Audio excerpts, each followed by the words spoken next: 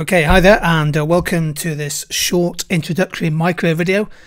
We're going to be looking at two important types of capital as an economic resource. So the economic problem essentially involves decisions about how to make the best use of limited, scarce resources when not all wants and needs can be fully satisfied. Now, these resources, we sometimes call them factor inputs, include land, labour, enterprise or entrepreneurship, and capital. And we'll spend a few minutes focusing on the concept of and applications of capital in this short video. So what is capital to an economist? Well, perhaps it's best to start by explaining what it isn't. Capital investment to an economist is not about saving money in a bank or buying stocks and shares, which the media likes to refer to as investment. Instead, capital to an economist means something different, as hopefully this video will make clear. So when we talk about capital, we talk about spending on capital goods. So capital goods are man-made goods used to produce or supply other products. Could be drones, new vehicles, building a bigger factory, installing more hardware, and also the software to run computer systems. Many students struggle with the concept of capital in economics, especially in relation to the term investment.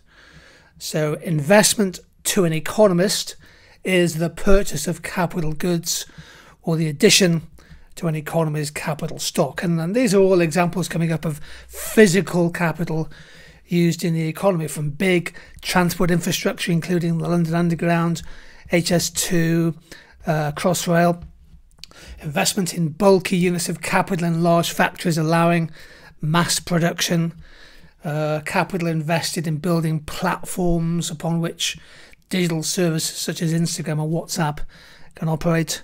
And would also include things like cloud computing, physical capacity in the cloud computing networks. Now, building networks of servers, usually accessed over the internet, and of course to store and manage and process data. So what we would do is we would call these examples of physical capital. And when firms spend money on capital, this is known to an economist as investment. Here's an example of capital in action in farming. Drones can make farming more efficient, and also I think they can make farming more fun. For example, they can be used to remotely identify livestock.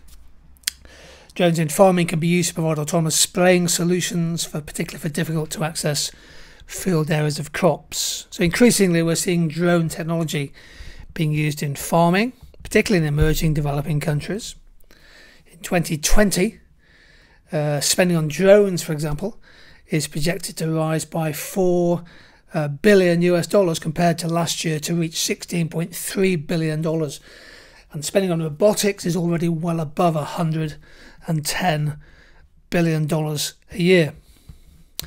Indeed, we're seeing huge amounts of money invested in robots as a form of physical capital, particularly in the logistics industry, including businesses such as Amazon and Ocado.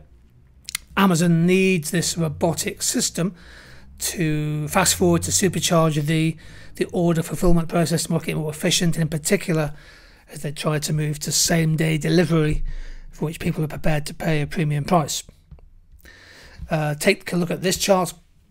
Globally, the operational stock of industrial robots, which have many purposes, but more generally industrial robots, is expected to rise from 1.6 million in 2015 to nearly double that in 2020, just over around 3.2 million industrial robots in operation worldwide by 2020. And of course this figure will grow even more quickly in the years to come.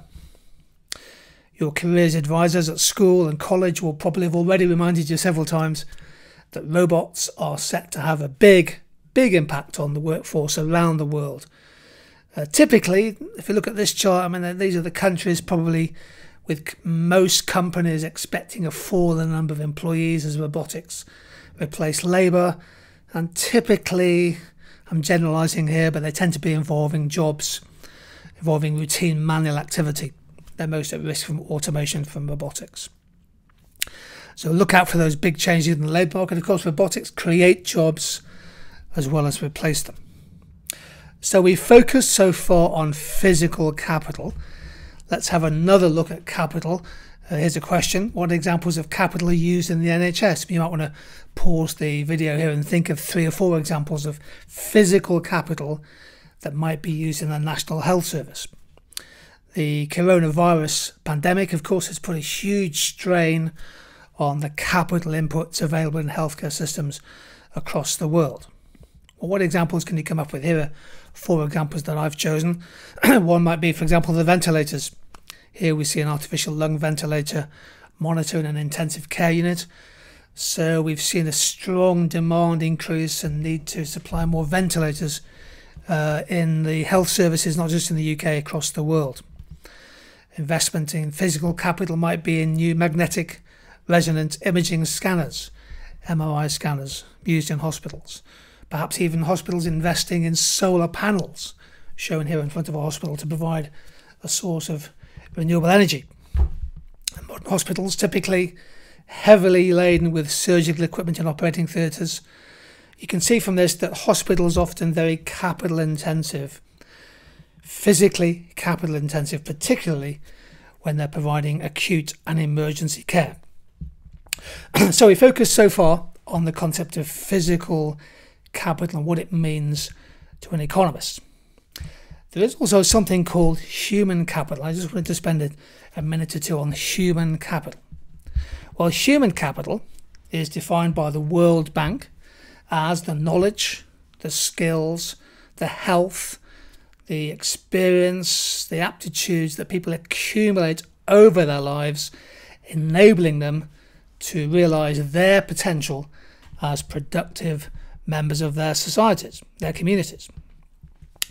And human capital is regarded, this is really a really important point to finish with, human capital is regarded as complementary to investment in physical capital.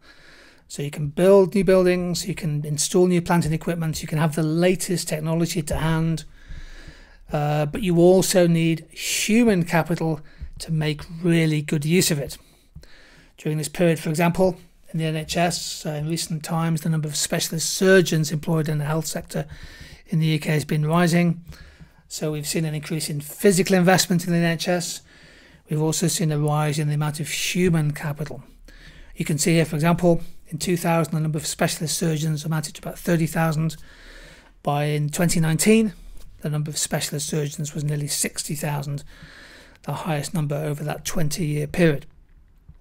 So this combination of human capital and physical capital that's really quite important to understand as an economist.